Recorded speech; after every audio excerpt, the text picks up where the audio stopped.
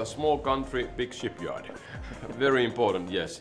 To the economy, let's say that Turku Shipyard directly gives work for about 20,000 people around these premises here.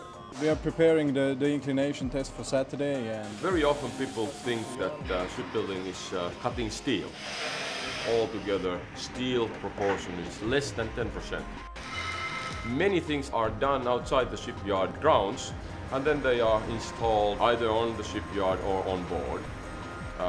Very complex thing. For instance, the Allure designs, we had, I think, 32 engineering companies in Europe working to engineer the ship. We have had close to 1,000 subcontractors, partners to put the things together. We orchestrate the whole thing, do less by ourselves, much more with our partners, and of course in a great cooperation with our customer.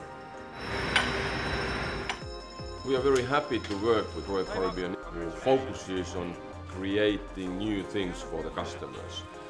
We are very much of the same kind of a company.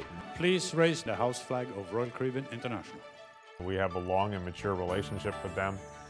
Our people and their people know each other extremely well. Everybody knows what they're meant to be doing, whether it's during the construction process or on board the ship at sea trial. And it all comes off the way the script says. It's like small boy's dream. All small boys like to build big ships.